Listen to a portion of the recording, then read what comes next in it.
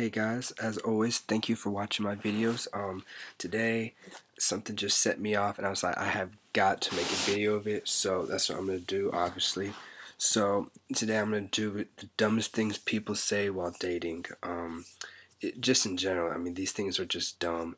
I'm going to start with one that happens usually when someone's just first getting in a relationship. So the first thing that someone does when they're just talking to someone is they ask this one question that just bothers me that people ask, and it's, what is your favorite color? Like, what on earth does that answer? Okay, so you're talking to someone and they're like, hey, let's get to know each other, hey, we should talk more, whatever. And it's like, I feel like every girl asks me this question to start off with, like, well, what is your favorite color? I mean, is there some magical answer? Is blue the right answer? Is it green? I mean, I don't see how that's gonna make you get to know me. Like, is by me having a certain color that you like or don't like gonna determine whether you date me or not? That might be the absolutely dumbest question someone can ask, is what is your favorite color? You know? Now, it's one thing if you're trying to decorate a place or if you're painting a room. That's different to ask someone what's your favorite color. But just for the heck of it, to just be like, yo, what's your favorite color? And, expect to maybe get to know someone. That is absolutely dumb. Stop saying that. Next thing, I actually saw this somewhere posted on Facebook, so you guys probably have seen this one before. Is clowns keep saying you're one in a million. Well, last time I checked, there's about 7 billion people on Earth, which means there's 7,000 others just like you. I don't want to think of 7,000 other people just like me that the person I'm talking to might consider being with. So, I mean, yeah, I mean, that's not really good, guys. Um, that's self-explanatory, so I'm just gonna move on. Alright, here's one a lot of people use when they're breaking up. I mean, someone's probably said it to you before. It probably ticked you off as much as it ticked me off. So I'm just gonna go ahead and say it. It's not you, it's me. No, duh, it's you, not me. I mean, think about it. Let's think about this. Some girl is dating me. She goes to break up with me and says, well, it's not you, it's me. Well, yeah, because if I had it my way, we would still be together.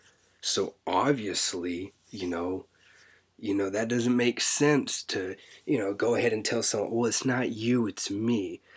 Obviously, no matter whether it's this or that, whoever's getting offended or getting upset, that's the person who caused it. I mean, I hate to say it, the other person was perfectly fine.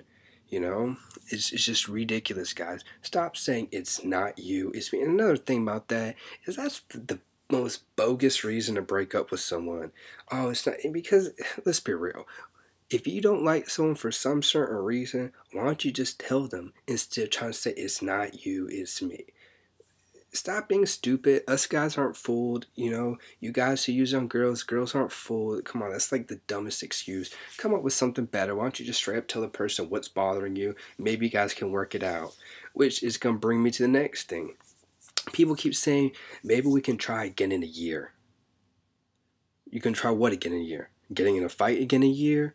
You gonna hope that magically by not talking for 1 year, everything's gonna happen. Like, oh, if the dude has something he doesn't like, or do you think by just not talking to him, for a year, just magically he's gonna like that? Or do you think that magically by you guys just separating, the fighting is gonna stop, the arguing is gonna stop? Nah, stop being an idiot. If you want to fix things, go ahead, talk to him, tell him what's wrong, tell him what the problem is. Maybe it's he's moving too fast, and you just, all the feelings are getting to you.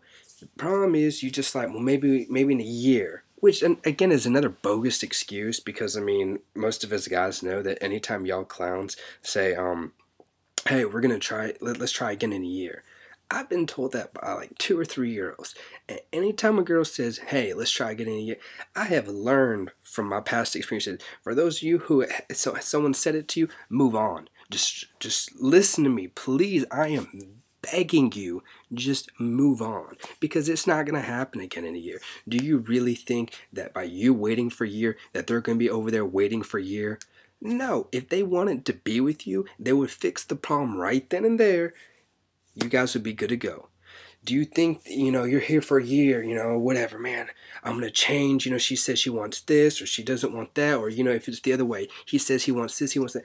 No, think about it. If he really wants to be with you, if she really wants to be with you, she'll get past that one little thing that bothers her, annoys her that you do. She'll just bring it up and you guys will be perfectly fine. So stop using that as another dumb excuse. Y'all stop. Oh, it just irks me. Y'all freaking immature clowns.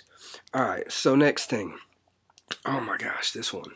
This one. This one's kind of like the one with the color.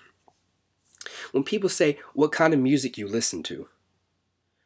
Oh, so you're gonna date me based on what my favorite band is? So if I don't like country, seriously, some of these girls are like, oh, you don't like country? Not gonna be with that guy. So what if I like rock? I like country. I like whatever I like. I don't. That should not be your sole determiner. I mean, think about it. If based on what someone listens to is the most important. I could say, oh, well, what's your favorite book? Oh, I don't like that book. I'm not going to date them. Do you see how stupid this sounds? So for those of you guys who are talking to someone, please don't say what kind of music you like to listen to. That's not a very good chat up line, pick up line, start up line. That's the absolute dumbest thing. The only time you should say, what music do you listen to is if the person is in the car and you're going through the radio stations and, you're not sure what they want to listen to. Then say, hey, like, what type of music do you like? Oh, you like that? Okay, I'm going to turn it on station, whatever. Think about it, guys. Let's not be ridiculous. Next, this one, this is one that a lot of girls like to say, not trying to, pick on one group. All these girls, they're saying, what do you like to do for fun? Do you really want to ask a guy what he likes to do for fun? I can give you about one guess and you're going to get it right what a guy wants to do for fun. Not ridiculous, not hard to figure out. Come on, guys. What do guys like to do for fun?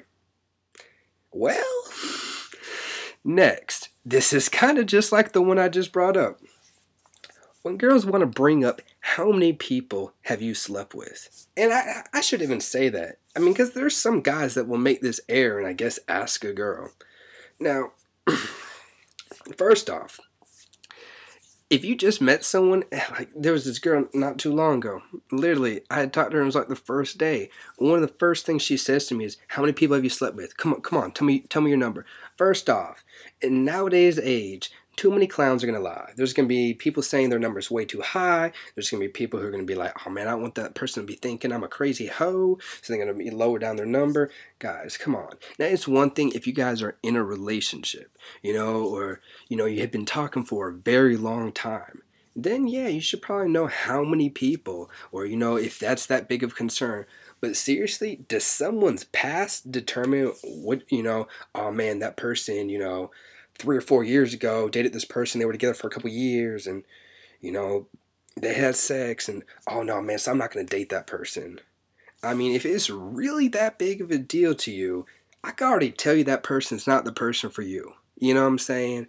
Like, if you are that concerned about what people did in their past, Now, I am not saying that you should not be careful because there's tons of people that have STDs, STIs, and I am not trying to get them. I hope you guys aren't trying to get them. And for those of you who have them, I'm not going to even go there. But seriously, guys, stop doing all these things. They are ridiculous. They are annoying. Any person with common sense should not be saying this. And I hope you have common sense, even though it's not so common anymore, guys. Let's be real. If you say these things, you're just trying to, start a conversation. You're just trying to use an excuse. It is ridiculous and it is freaking annoying. So stop, okay? Bye, guys.